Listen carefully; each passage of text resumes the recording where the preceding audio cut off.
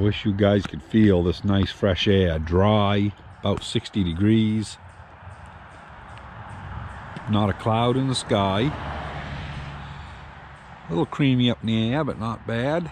It is absolutely a flawless day. Got a robin there, fluttering away. Yeah, so let's go on over to the greenhouse. The garlic is looking pretty good. The garlic scapes are starting to come up on it. We'll wait till they get up and curl, you know, get a little taller. And some of this ground is extremely poor over here. They may not actually produce anything. But horseradish up there is doing good. Good season so far. Got to do some trimming now with a weed eater by the looks. So, anyway, got a lot to do. Always a lot to do. Let's go on over to the number 2 greenhouse. I'll show you what we got left. So we're getting down, you know, San Mazzanos. We've only got 2 packs left. Unless those are San Mazzanos. I don't know if they are. No, those are Mortons. We got a lot of different varieties.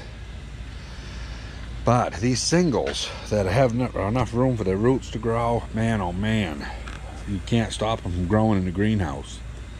They've grown probably a foot in the last week. They're still good to plant, but they get hard to keep water on. And they get into that point, you know, but we don't have a lot of them left. I mean, and this is going to be a busy weekend. This is a weekend after Memorial, so a lot of people should be putting in gardens. In this part of the country, it's not that late. People try to get them in Memorial Day, but some people don't. So it'll be a good weekend this weekend. Got some little cukes coming. Look at all these little sweet meats growing. Man, oh man, they are loaded with tomatoes. Look down in there, huh? Got some color coming. So, and these here, if you don't pick them, within 4 or 5 days, they go to hell. So, we actually sell these. We sell the plants and we sell the tomatoes off them. We just go through and pick them every about 3 days, and they are pretty prolific. So you can see this one here is dry. I didn't water last night. We was transplanting out in the field until 8 o'clock. When we got done, we'd pretty much haul it uncle, you know. We were tired, so we just went to bed. So I got to get doing some watering. Peppers are the same as the tomatoes. They're growing, you know, unless you spray a chemical on them. A lot of people, you know, they wonder how come, like, a lot of greenhouses, you know, the stuff is always like 10, 12 inches high, or you know, just right. Well, they spray them with a chemical. One of the names is B9. There's other chemical names too out there, but it's basically a growth inhibitor, I guess you'd call it. And it stops the growth for about 3 weeks. And so if we would have wanted to put chemicals on these, which we don't, we could have stopped them at the optimum height, but we just let them grow. It is what it is. Some people complain about it, but we're not going to spray the chemicals. So anyway, we sprayed the chemicals just once back about 26-7 years ago when we was shipping some flowers. We had to stop them at a certain height that they wouldn't fit on the truck, and flowers didn't matter, you know. We were trying to hold them down to like 6 inches so we could stack them in the shelving, because we were going to mass with them back then. And, we did spray them one time, and that was the only time we've ever used it. So we don't use it on the vegetable plants. So anyway, yeah, stuff's looking real nice out here. This is probably light's a feather. Yeah, pretty light. They definitely need water. So I love these rhodocitons, they're called. Ain't that a crazy flower, huh? They're kind of different, and they climb like a son of a gun. We have to keep taking them off and draping the stuff down. And these are Acerrinas. Acerrinas are beautiful too. The only problem with an Acerrina is it soaks water like, I mean, these will be dry, every one of them, every day. But anyway, I'm gonna get to watering, guys.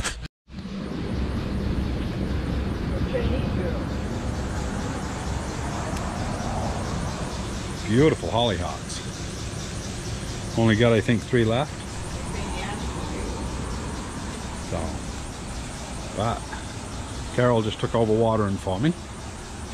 But yeah, we got beautiful color right now. So anyway, I'm gonna go lay some plastic. One of the neatest things we grew new this year is this Tuscany basil. How about that on a hamburger bun, huh? Beautiful stuff. Smells wicked nice. Yeah, if they ever come out with smell-o-vision. So anyway, all the far-fetched crap that they've come out with, if you think about it, back in the 50s and 60s, you know, they all had those make-believe cell phones and all that other stuff, you know, that didn't exist yet. They've all come out with them. Well, why haven't they come out with smell-o-vision? I don't understand it. That's one of the things that you would think they would. But anyway, it's I don't know what it is, 8:30, 9 o'clock. So we've got all 3 of these houses watered. She's doing the last one, and then she'll come out and do the outside stuff, which is going good this year. The benches here are doing good. I can't wait. Another 2 weeks, that Swiss chard be big enough I have a batch. So yeah, that's just for our personal consumption. That's the good stuff. So anyway, I'm going to lay a piece of plastic. I'm not going to film it. I did it yesterday. Anybody new to the channel, I'm Tim. That's Carol in the other house. Yeah, I guess I didn't show her, but she really don't like to be on the camera. So anyway, that's all right. But we'll go over here. I'll get a piece of plastic laid, and I think once I get this next piece of plastic laid, I'm going to punch it on the top only for the eggplant, and then I will put some gas in that John Deere. She ran out right there. We'll get that old girl started and harrow up over there where the potatoes are going to go. Then we'll get out the John Deere B. We'll mark some rows and see if we can't get some potatoes planted today. Put the same chemical down on potatoes as you do eggplant for the Colorado potato people. So I want to do them both at the same time. So that's why I need this last row right here done. Eggplant likes new ground, but those are the beans that we transplanted. I know it's crazy to transplant beans, but they come early. And the other ones you can see are stove all to hell. The geese did that. They just went down through, just, you know, with their beaks, just, they stove them all up.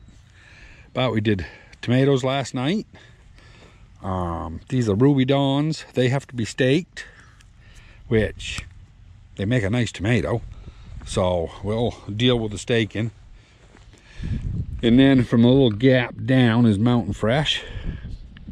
And on the very bottom is Acorn. And we'll put, on this plastic here, we'll put the eggplant up top and the more Acorn on the bottom. And then we'll put our cucumbers and a couple of other things, spaghetti squash, and I don't know what else she wants over there. But the potatoes will go over there on that end. That's where they were last year. I know you should alternate them and stuff, but anyway, that's where we're going to put them. I'm not going to try them in that other field. I got nothing to fumigate for the nematodes, and we tried growing over there, and they just devastated it. So we'll stay over here. It's more gravelly, and they seem to do better. It's the next day, and it is absolutely beautiful.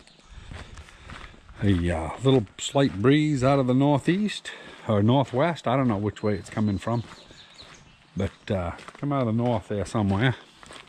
Just dumped 10 gallons into the John Deere A.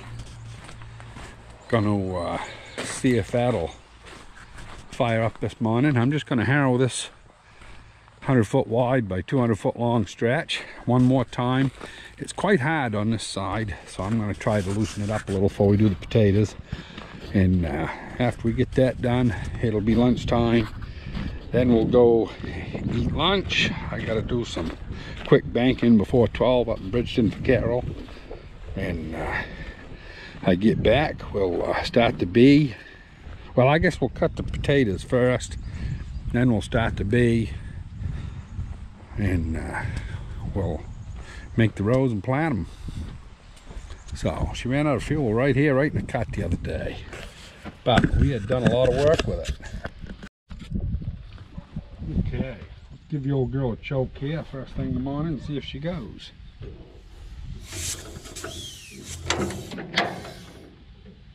One choke.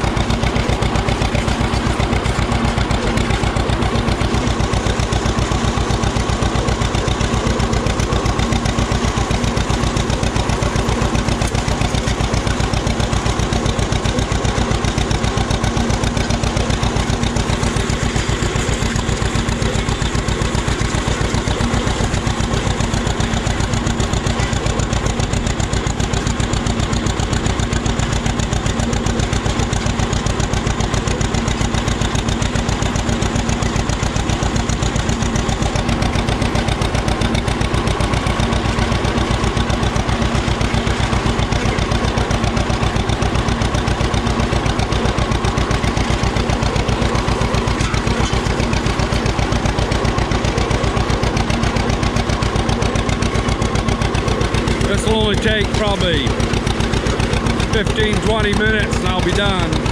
Goes right along. Just setting over halfway.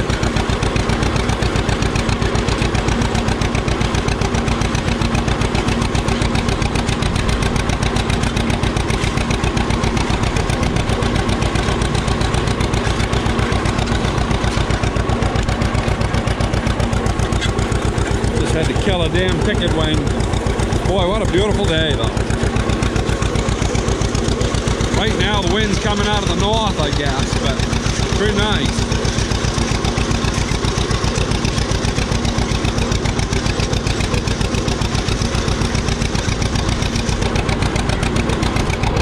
I'll bring you back in a while. Now we moved on to the second field.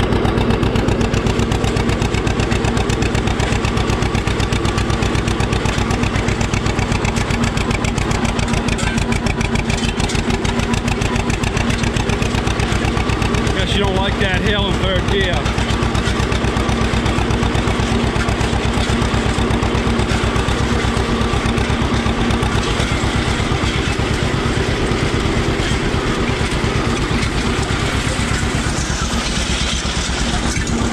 there's a big rock under that little hill. Probably ought to dig it out with a backhoe.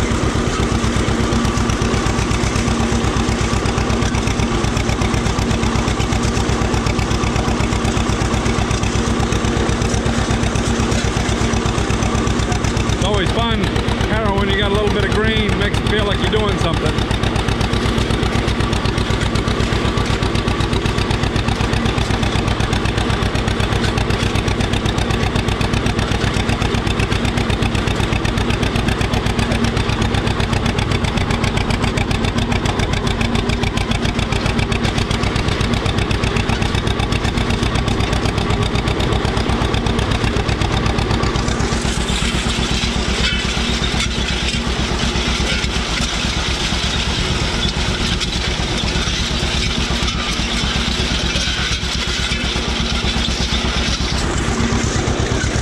Over and fixed his fence the other day, so that's all taken care of.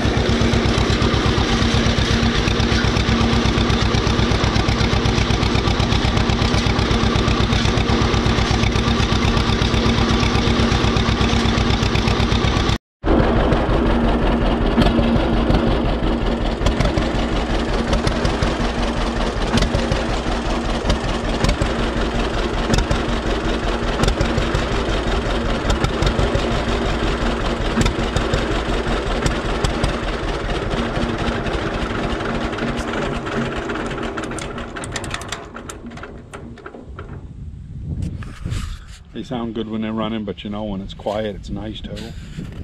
Anyway, we got her all done. This is the other field. Still got to do up the other side, but there's a bunch of rocks I got to pick first.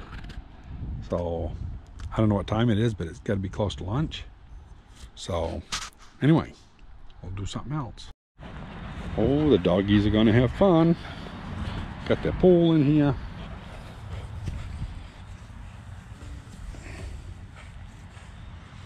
Diesel, look at him. He's been throwing dirt in here. Oh, Diesel. He said, "Daddy, give me water."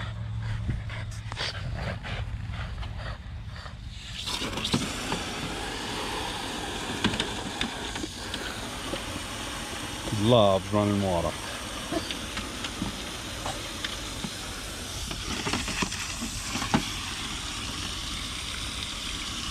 Move it back a little closer to the tree, get a little more shade. You want to play, huh? You want to play? You're crazy. Ow. She don't play gentle. Ow, God damn it.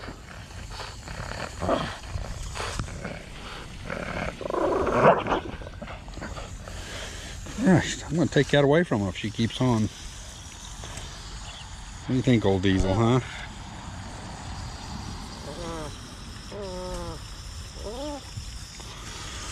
Are you going to be nice now? Hmm?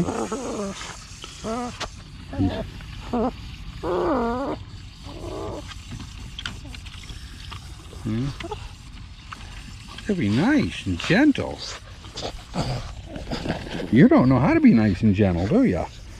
No, it's that redhead gene that you got. You're crazy.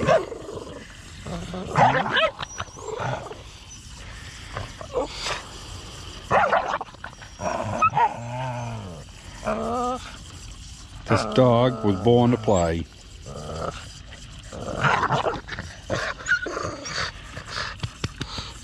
She plays a little rough though. I know, Diesel. She's rough. Ow. Come on, Diesel. Want to get in again?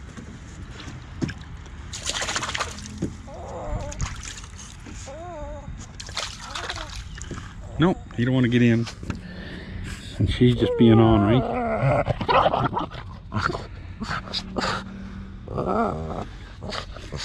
I'm not going to take that. If you try to take it, she'll bite you. Or knock the hell out of you. But, Diesel, stop it. I don't really give them hell too much though. This is their domain. If they want to dig it up, they can dig it up. Yeah, we got the seed potatoes cut. It was a wicked busy day. Helped Carol most of the day. Didn't get any more field work done. Had some visitors, you know, one of those days. You ready to go in for the night, huh? Yeah, let's go in. Call it a day. Come on, Mox. Yeah, inside. Yeah. Look at Mox go.